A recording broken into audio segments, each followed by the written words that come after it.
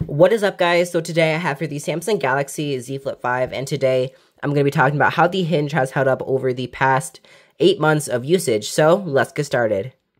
Okay, so first I just want to say the reason why I have paint on my hands is because I was painting, and I'm posting a video every single hour today, and it's 4:04, and this has to go out by 4:30, so pretty rushed on that. I probably should have done this a few days ago. But yeah, so the hinge has held up really great.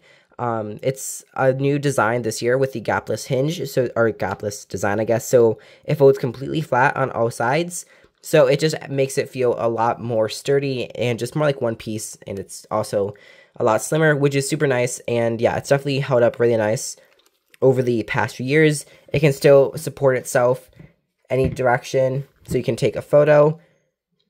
So it's still super strong when it comes to just, like holding up in any orientation. So it's definitely, if this is something that you're worried about with your Galaxy Z Flip 5, or if you are worried about getting a folding phone just because of this problem, or this might seem to be a problem to you, it's definitely not. It's really great. Samsung has done a lot with their hinge over the past year, like a few years. They really improved it. So thank you so much for watching this video.